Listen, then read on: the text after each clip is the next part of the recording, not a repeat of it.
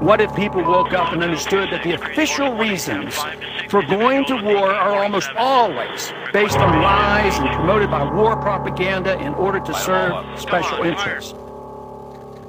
What if we finally decide that torture, even if called enhanced interrogation technique, is self-destructive and produces no useful information, and that contracting it out to a third world nation is just as evil?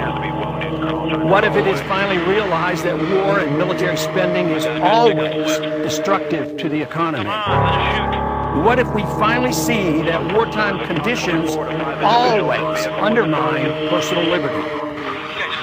What if we as a nation came to realize that the quest for empire eventually destroys all great nations? What if people learn the truth?